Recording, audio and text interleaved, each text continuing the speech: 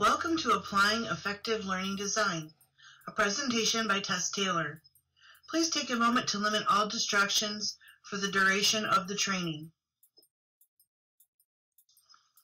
According to Statista, total expenditure on workplace training in the United States was estimated at $83 billion in 2019. In the wake of the COVID-19 pandemic, these figures are sure to increase as more companies have shifted to remote workforces that require online training solutions. Instructional designers in the corporate training markets are challenged with creating current job-related courseware around sound instructional design principles. The way that courses are presented is just as important as the content itself. In developing training, organizations engage in instructional design, a process guided by systemic design models and principles focusing on establishing and maintaining efficient and effective human performance. This is critical in the business world because studies of industries in the United States and in other countries have shown that investment in training is linked to increased employee productivity and to organizational profitability. Performance outcomes are dictated by how well the learning and design team has created the learning experience and how closely it's aligned to corporate analysis and objectives. The first step in creating the best learning design is to conduct a learner analysis to dig deeper into their needs. For the purposes of this presentation, imagine you are an HR manager tasked with developing professional training for your management team around the topic of diversity and inclusion.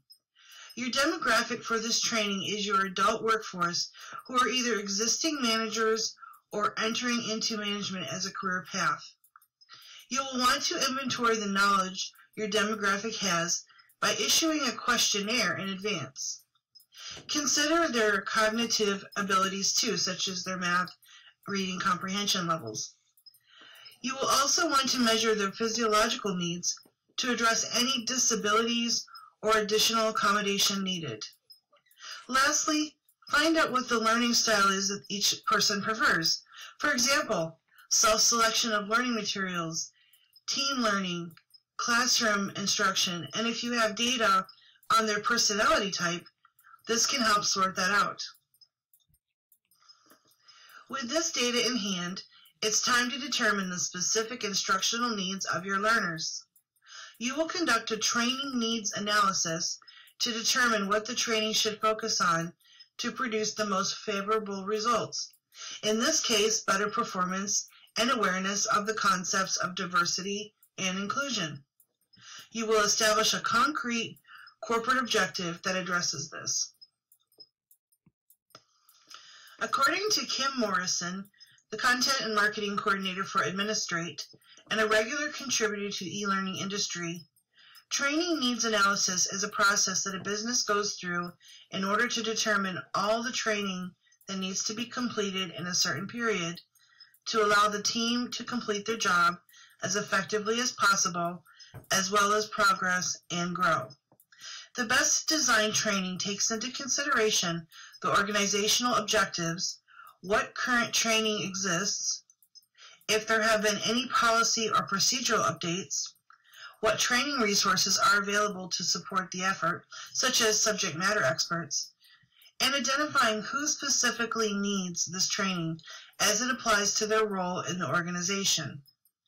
For the purposes of the course on diversity and inclusion, the organizational objective is to educate and create awareness about diversity and inclusion as a corporate value. There is no current training, but recent policy changes in the industry are putting pressure on companies to have this type of training included as part of all management professional development.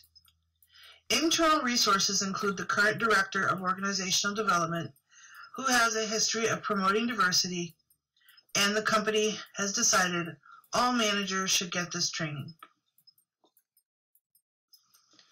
One of the unique aspects of training adult learners is that they approach learning with predetermined attitudes, ideas, and knowledge from past experiences. However, every learner comes with varying levels of prior knowledge. In an article in Learning Solutions magazine, Dr. Patty Shank, an internationally known workplace learning expert, instructional designer, researcher, and author, explains how to harness this knowledge. She says, prior knowledge means what we know as stored in memory. When people have inadequate or incorrect prior knowledge, it is difficult to learn, understand, or make decisions. So previous knowledge is beneficial for all, and so she recommends the use of different learning strategies to meet learners where they are. It's obvious that we need to provide foundational knowledge for those with less knowledge, and this is a refresher for those who have more knowledge. Multimedia in learning design provides a means to engage with learners on many levels. From audio and visual to interactive technology, there are limitless ways to promote learning when it is used appropriately. In an article published in the Kappa Delta Pi Record at the University of Rhode Island, a small team of researchers shared their insight concerning the use of multimedia in learning design. They said, universal design for learning does not necessarily require the purchase of the latest technology and equipment. However, resourceful teachers enlist a variety of materials and learning experiences that involve all learners in meaningful ways. The core principles of UDL are multiple means of representation, multiple means for engagement, and multiple means for action and expression. Therefore, when using multimedia elements in learning, it's important to address these three areas so that all learners, regardless of ability, experience, or learning preference, can benefit the most. This often means using adaptive technology that is friendly to all learners, such as web-based training modules delivered with language and closed captioning as one example.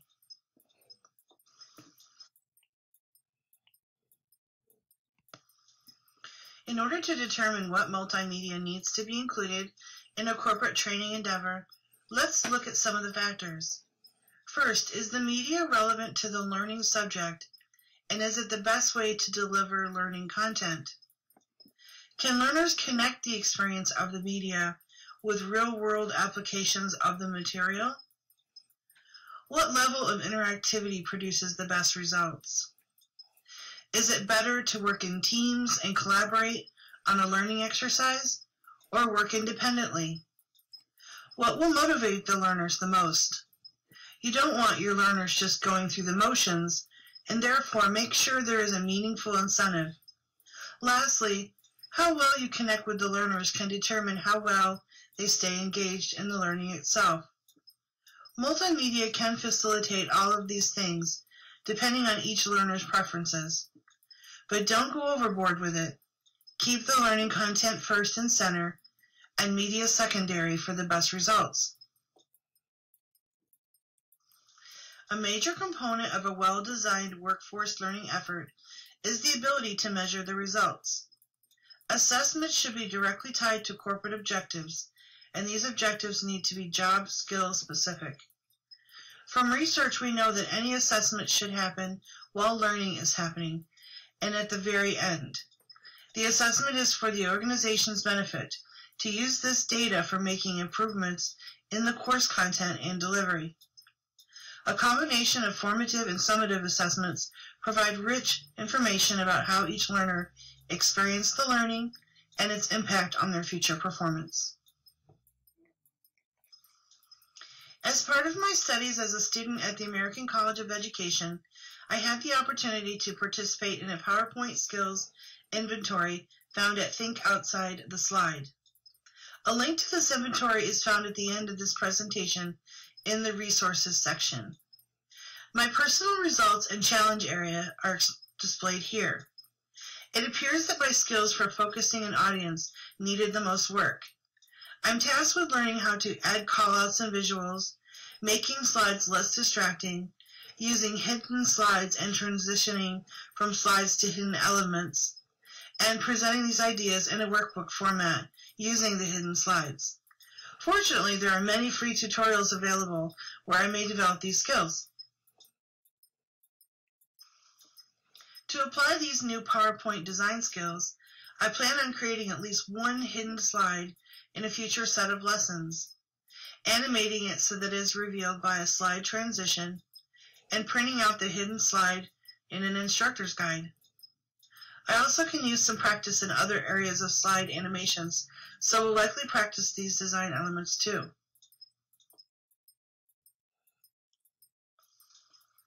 This concludes the presentation. I hope you found some helpful information here. If you want to learn more, here's a list of all references and tools mentioned.